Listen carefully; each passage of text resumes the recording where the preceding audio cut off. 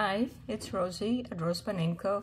I wanted to show you Harvest Time, which is one of my new journals here that I've just completed. And it does have 2 signatures, and it is quite full, about 104 pages, and with lots of fluff and ribbons, beads and buttons and so on and so on. So this is called Harvest Time, and well, it's not per se about harvest, but it is an interesting journal. And this is the back of it. It's kind of a bluish greenish fabric on here, and then it has a tassel and the black cotton, I guess, or closure. And inside the journal, I tried to fill most of it, but not every single pocket is filled, so I did leave some space for you as well. And in this pocket, and this is paper here, I do have some astrology thingy here, and a little bit of like a burlap fabric, and a small thing with a circle and brad, and a couple of small things inside that you can use around the journal. And some different things. This one has a couple of tags that you can keep in the front here. And then here are 2 more pockets, and here's another collage tag, and something that I printed here. And this is, it does have some journal cards that are like maybe collectibles or something. Maybe they use this on the table at harvest time.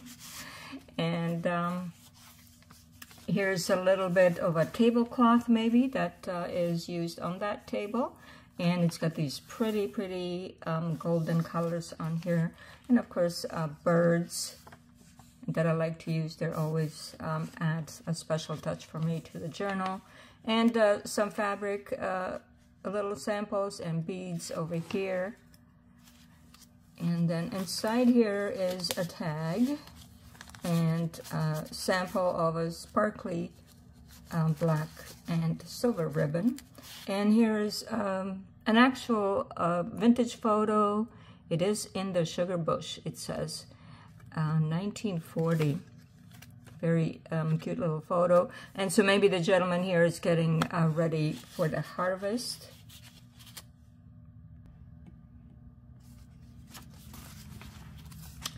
So this was like a double pocket over here, and a little bit digital collaging, and a pocket that I left for you to fill, and some black and white images. Well, this one actually happens to be, almost looks like a strawberry harvest.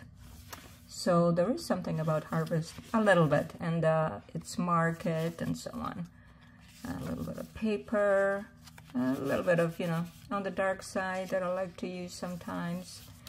And here's an envelope, and it's got this beautiful coffee stained and I think food stained doily, and it does say something about gardening there. So you can put that somewhere right out here or somewhere else. So a little bit of my painting bits here and there. And there's something about Eli's cream balm, some kind of cure, a curse by any other name. Hopefully not. But anyways, here are just a little bit from a book about ferns. And I think there is a harvest on ferns, I think, before they open up. Fiddles, I'm not sure exactly what they're called. But anyways, a little bit more of gold that I made here. And just maybe that same gentleman, a portrait of him that maybe hangs in that cottage or in this house. A little bit more about harvest. And here's, well, this is a vintage postcard, one of those that comes on a big strip of something interesting anyways. And here's another one of these double pockets, and I've got tickets in this one.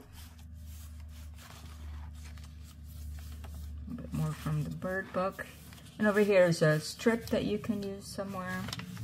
And here here is the handmade Indian paper in this vintage or even antique book page.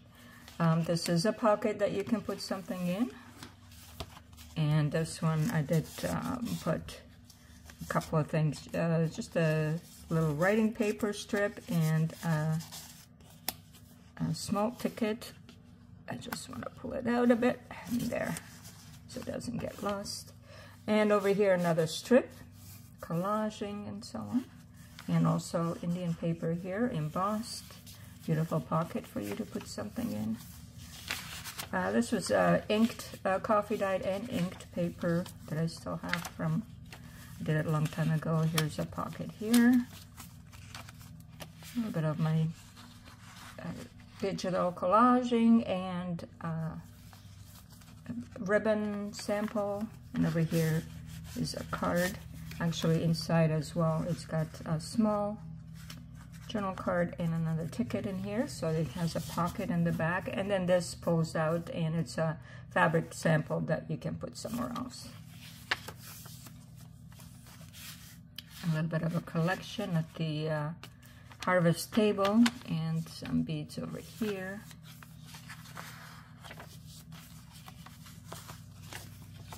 Some coffee stained beautiful green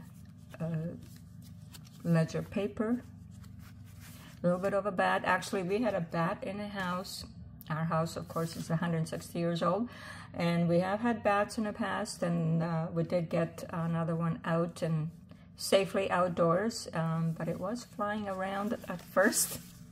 I noticed it. I'm going, oh my God, what is that? And then, of course, my husband helped me to capture him with a towel and then put him outside. So this is my painting, and I did initial it in case. It's actually, well, I don't know. You could even frame it maybe or put it somewhere else as a cover. And a few more things over here as well. You know, I like to throw in these kind of things. And this is a candle vigil somewhere.